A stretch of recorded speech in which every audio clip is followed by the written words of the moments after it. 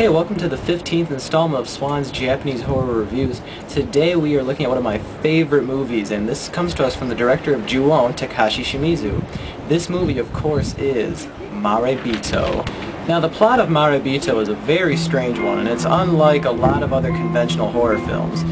There's not a lot of spooky scenes or gory scenes, in fact, but instead it creates a very strange vibe all throughout the film, and it's a very perverse and very maddening film that just seems to spiral deeper and deeper into insanity.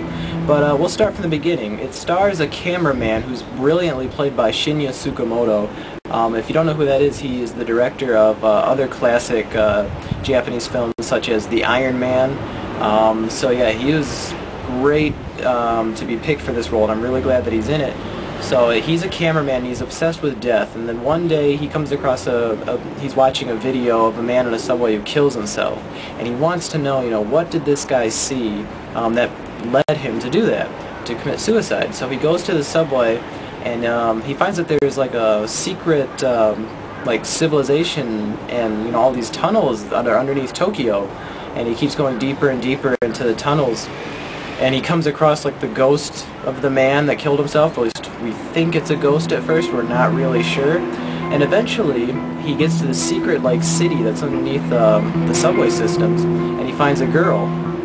And she's shackled to the wall or whatever. So he takes the girl home with him, and thus begins his new life with this girl who's humanoid but doesn't seem to speak any language or eat anything that he's been preparing for her. So yeah, as you can see, it's a pretty weird setup for a story, but it allows for a lot of interesting and very peculiar situations that I haven't seen in a lot of movies, so I was really glad that there's a lot of originality in this one. All of the performances in this movie are spectacular. Shinya Tsukamoto in particular does a great job. He was born to play this role as this death-obsessed cameraman. I mean, this kind of bizarre, creepy, story that you could try to make sense of it all, but in the end, maybe it's more about, how you feel from watching the movie than trying to make sense of everything, because there is a surprise twist at the end, as well as a lot of little subplots that are going on in the background that if you try to connect them, get some really interesting results. Tsukamoto actually narrates a lot of the film, it explains to the viewers what's happening, and this is done very well. There's a nice musical score to it that's very creepy, atmospheric. The girl that plays the woman that he finds underground, she does a great job, very convincing, very scary.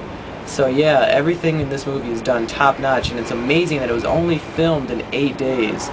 So Takashi Shimizu, the director, did this, all the filming in, a little bit over a week, which is fantastic, that it took him, such little time to make such a great movie. So, I think that was really cool. But yeah, if you go in expecting like another Ju-On or a Grudge or a Ringu or a Dark Water or something, you're not going to get one of those.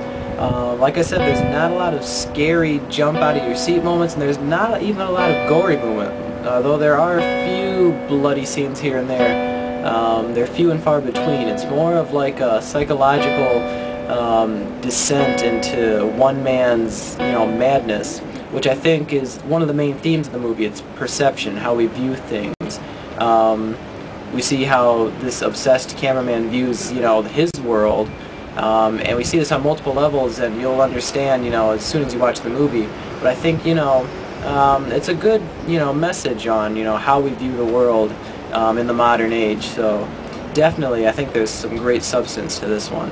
The DVD actually comes to us from Tartan Asia Extreme. They did a superb job. We have interviews with Shinya Tsukamoto, the main actor, the director, Takashi Shimizu, the producer, and we have some trailers for other titles and the trailer for this one. So yeah, they did a great job.